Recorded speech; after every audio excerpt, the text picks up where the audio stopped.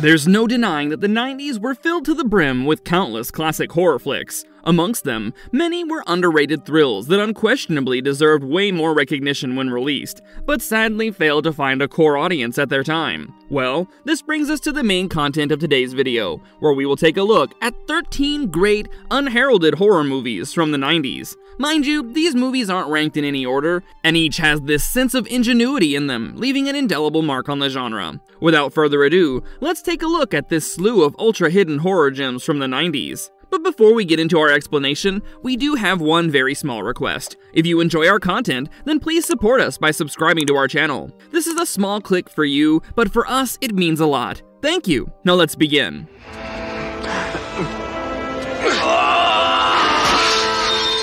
The Resurrected, 1991. Dan O'Bannon's The Resurrected, also known as The Ancestor and Shatterbrain, irrefutably happens to be the best screen adaptation of Lovecraft's short horror novel, The Case of Charles Dexter Ward. Backed by a decent screenplay by Brent V. Friedman, the narrative has the wife of an esteemed Rhode Island chemical engineer enlisting the help of a private investigator to find out what her husband has been up to in an isolated farmhouse that has been owned by his ancestral family for centuries now. Well, here's something that you don't get to see these days: a horror film that is genuinely scary. What works wonders in favor of The Resurrection is the sole fact that the movie categorically remains faithful to Lovecraft's novel. O'Bannon deliberately refrained himself from any tinkering. This meant Lovecraft's creativity was kept intact, and the result was a perfect horror experience. Not only did O'Bannon effectively keep the mystery bubbling with his inventive direction, but the special effects on display also deserve a mention here. Besides being excellent for their time, it's also through the eye-popping special effects that we managed to get a peek into O'Bannon's twisted imagination with abominations.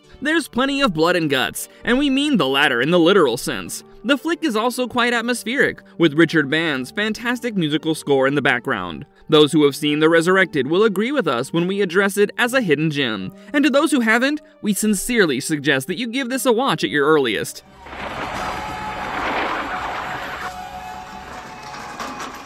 Jacob's Ladder, 1990. Adrian Lynn's psychological horror movie has a Vietnam veteran suffering from a severe case of dissociation. As he continues to get bedeviled by increasingly disturbing visions and the strangest of hallucinations, he desperately tries to keep a grip on his sanity, pushing through the haze of his post-traumatic stress disorder. With Jacob's Ladder, Lynn achieved a masterstroke in an absolutely new genre for him. Based on an outstanding screenplay by Bruce Joel Rubin, Jacob's Ladder is a movie that's powerfully written, directed, and acted. Believe us when we tell you that actor Tim Robbins was not the English director's first choice for the role of Jacob Singer. It was Tom Hanks, and boy aren't we glad that Hanks turned down the film and the role was eventually passed on to Robbins, who, may we add, was absolutely fantastic. One of the primary things that make this slick, riveting, and viscerally scary flick stand out from the crowd is the fact that when you watch this movie here, you simply don't watch it, you feel the film too. It has this surrealistic horror atmosphere, with a particular nightmarish hospital sequence that can easily be regarded as one of the most terrifying moments that the 90s horror cinema has ever had on display.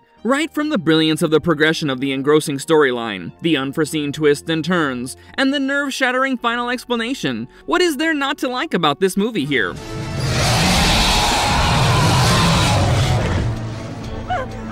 Bad Moon, 1996. Based on Wayne Smith's novel Thor, Eric Red's Canadian-American horror film revolves around Ted, a photojournalist who gets bitten by a werewolf during one of his work expeditions. Seeking isolation and a cure, Ted moves into a trailer in the woods. In due course, he's paid a visit by his sister and nephew, who eventually ask him to move in with them. Ted declines initially, only to accept the invitation later, but by then he has turned into a werewolf. As Ted attempts to reverse his condition by finding a cure for his disease, he becomes hostile towards his family, and it's up to the family dog Thor to protect them from the imminent danger and save the day.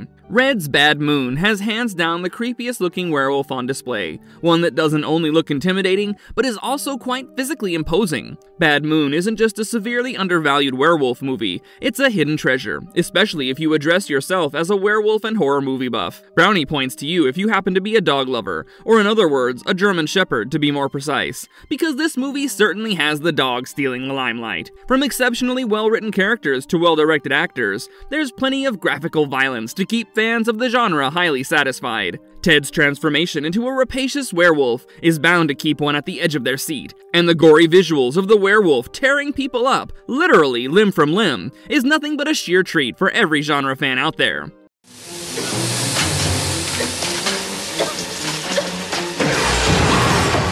Hardware, 1990. Richard Stanley's feature directorial debut is a brushed-aside sci-fi horror gem that certainly deserves your time. Starring Dylan McDermott, Stacey Travis, and John Lynch in the leading roles, the plot follows a nomadic scavenger coming across a buried robot while trekking through a radioactive wasteland. He takes all the pieces and goes to a junk dealer. Hard Mo Baxter, a former soldier, buys the robotic head as a Christmas present for his metal sculptor girlfriend Jill. A delighted Jill decides to use the head for one of her sculptures, unaware that the robot is a military cyborg, built to control the severe overpopulation crisis. Naturally, pandemonium breaks when the robotic head self-activates by draining Jill's apartment's power network and starts to reassemble itself, targeting Jill primarily for extermination. Based on a short story called Shock by Steve McManus and Kevin O'Neill, this British science fiction horror film is spectacular in terms of its cinematography, lighting, and background score. The reddish-orange atmosphere in particular feels almost unearthly, setting the perfect tone of a post-apocalyptic world with a robot gone wild theme. While the pacing of the movie is praiseworthy, you're going to love the slow build-up. Also, Hardware has celebrated musicians like Carl McCoy, Iggy Pop, and Lemmy making cameos. Remember the nomad who discovered the robot? That was Carl McCoy in his best disguise. If you love a dystopian science fiction horror, please do give this a shot.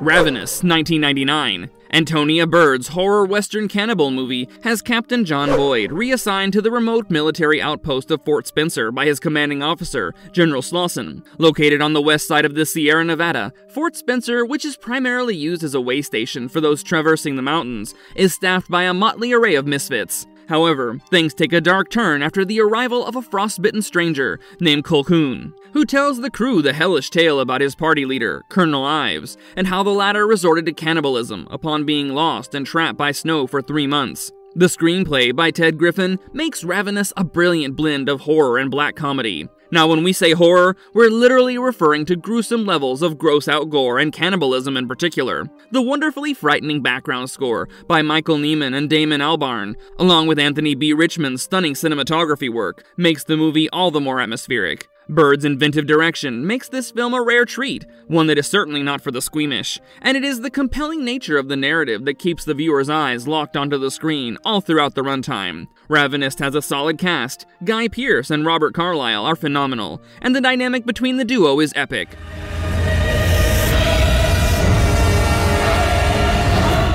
Tales from the Crypt presents Demon Knight, 1995. Ernest Dickerson's horror comedy flick was initially a script that had been circulating in Hollywood for a couple of years. True, it wasn't exactly adapted from EC Comics, and did lack the standard morality play, but the producers nonetheless decided that it had the right blend of horror and humor to be produced as a Tales from the Crypt spin-off film. Co-written by Mark Bishop, Ethan Reif, and Cyrus Voris. The narrative has drifter Frank Breaker getting into some accident and taking shelter in a decommissioned church. Trouble seems to follow Breaker as he is seen pursued by a demon known as the Collector, who has his own agenda to fulfill his devilish needs. If you call yourself a fan of the television show, you're bound to like Demon Knight then. There's just enough gore, humor, and over-the-top carnage in store for you. Actor Billy Zane undoubtedly steals the show as the Collector. Not only is he wickedly charming, but also delightfully evil. And those of us who have seen the movie will agree with us when we tell you that Zane did have a great time playing his part as the villain. Why else would he address Demon Knight as his personal favorite film? The movie has just the right blend of horror, comedy, and drama, and adds to this a great set of characters who you will literally warm up to. Dickerson has also done a marvelous job at directing this film. He has presented such an intriguing mythology and setup that the audience is always left to wonder who will survive and what will be left of them when they do. Give Demon Knight a definite shot for Zane and the kill sequences. You're bound to love both. You can read the letters now. Stir of Echoes, 1999. Written and directed by David Cape, this supernatural horror movie here is based on Richard Matheson's 1958 supernatural novel, also titled A Stir of Echoes. The plot follows telephone worker Tom Witzke experiencing haunting visions of a girl's ghost after Tom lets his wife's sister hypnotize him. If you're wondering what's the best thing about this movie, there are two things. While the first one categorically happens to be Kevin Bacon and his versatility as an actor, the second one happens to be Zachary David Cope, who plays the role of Bacon's child in the movie. Can we add that both of them were absolutely brilliant in the film? Also a special mention to Cape for coming up with such a well thought out plot, and then effectively fusing it with outright terror. Now comes the part why Stir of Echoes, despite being spectacular, was not recognized as such. Call it sheer bad luck, but M. Night Shyamalan's The Sixth Sense had just released a month before Stir of Echoes, and it is only fitting to say that Shyamalan had more than satisfied his viewers with the flick's strong supernatural theme. And because The Sixth Sense was such a blockbuster hit, Stir of Echoes, upon its release, did not get the recognition that it was truly deserving of, and the movie was shoved aside. Whoops. Well, I guess I better punt. The Dark Half, 1993. One fails to understand how The Dark Half could possibly be a failed horror movie that earned its cult classic status with time. Not only is this horror gem a great adaptation of Stephen King's 1989 horror novel, also titled The Dark Half, but it also happens to be both written and directed by a true horror movie icon, the one and only George A. Romero. That being said, let's take a peek into the narrative that basically revolves around best-selling murder mystery suspense thriller author Thad Beaumont. Apparently, Thad underwent surgery when he was a child to remove a tumor from his brain. But unbeknownst to Thad, the growth was the developing fetus of Thad's fraternal twin, who did not evolve beyond an eye, teeth, and fingernails. Years pass by, and Thad is a highly successful novelist who writes violent best-selling thriller books under the pseudonym George Stark. Upon being blackmailed by a reporter who seems to know the truth about George Stark, Thad publicly buries George Stark at a promotional event, only to find himself becoming the lead suspect in a string of gruesome murders that follow later. If you ask us, a partnership between King and Romero would literally have fans going completely mad, and to come to a realization that this film did not fare well upon its release makes us really feel bad. After all, The Dark Half is one of King's finest adaptations, and it certainly deserves far more credit than what was given to it during its release. In fact, you'll be surprised to learn that, as per Stephen King, the plot of the movie was part autobiographical, as it was inspired by the series of events that led King to disclose his own writing pseudonym, Richard Bachman. Everything is so perfect in this film, from the direction, writing, and acting to creating a genuinely creepy atmosphere. Also, actor Timothy Hutton is fabulous in his performance. He really does bring life to his dual character. We firmly believe there's no reason for you to miss out on this good horror thriller here.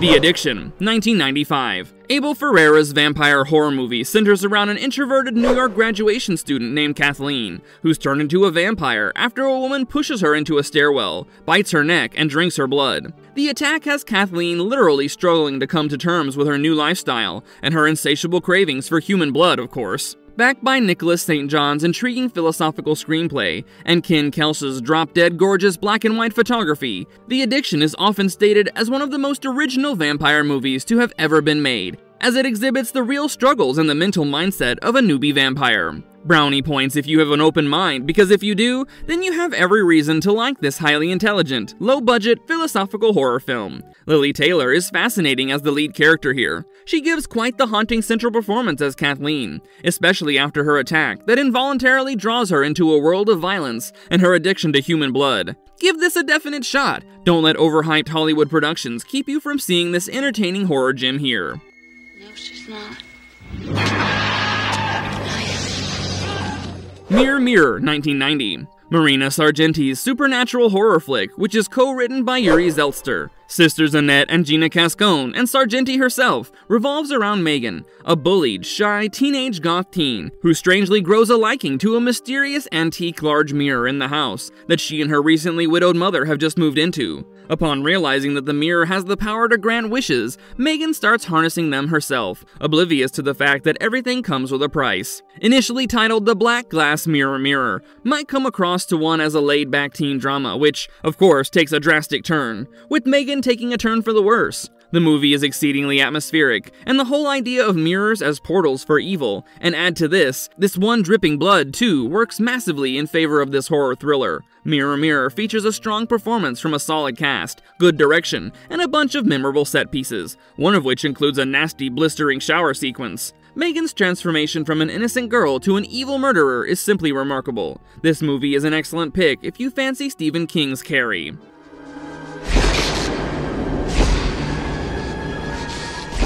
Body Bags, 1993. Well, with Body Bags, you're basically looking at 3 short stories. The first is about a serial killer, the next one is about a hair transplant gone terribly wrong, and the third one is about a baseball player who loses his right eye in a car accident, then receives a transplant and gets possessed by the personality of the eye's previous owner, who wasn't just a murderous killer, but also a necrophile. When you have the masters of horror, John Carpenter and Tobe Hooper, not only directing but also acting in the stories, you know for a fact that things are going to be interesting. All 3 offerings are worth watching, each delightfully twisted in their own way. The first story, titled The Gas Station, even has cameos by Wes Craven and Sam Raimi. No wonder it's regarded as the most frightening of the 3 segments. The undeniable strong point of Body Bags is the all-star horror cast, and while it's true that none of the stories are what one would address as brilliant and mind-boggling, they are traditionally and enthusiastically made, and that's precisely what makes this horror comedy anthology television film a must-watch.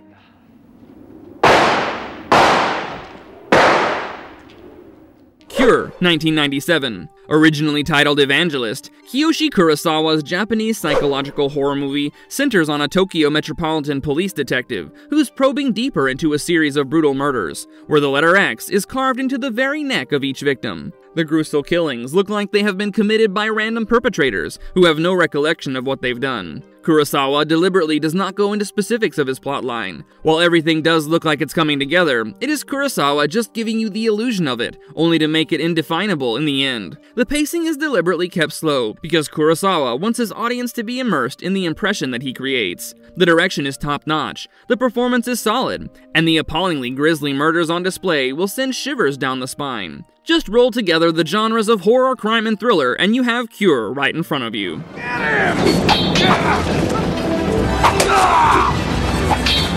The Pit and the Pendulum, 1991. Stuart Gordon's The Pit and the Pendulum is based on Edgar Allan Poe's famous 1842 short story, also of the same name. Set in the year 1492 in Toledo, Spain, the horror movie has Grand Inquisitor Torquemada wanting a baker's wife in his torture chamber for the Spanish Inquisition, accusing her of witchcraft. Believe us when we tell you that Gordon's original choice for the role of Torquemada was Peter O'Toole, and when that did not happen, it was passed on to Anthony Perkins. Of course, that did not happen either, and the role landed on Lance Henriksen, who, we may add, was absolutely brilliant. His character is someone who's both powerful and frightening, and it's only fair to state that Henriksen does complete justice to the role. Rona De Ricci as the baker's wife was spectacular too, and one often wonders why she did not pursue acting as a career after the movie. Now let's talk about the parts of why this film works. We'll begin with the story that it's based on, and while Poe's short story is a classic tale, Gordon does not take all of its influence from the short story. We have to give credits to Dennis Powley for the screenplay.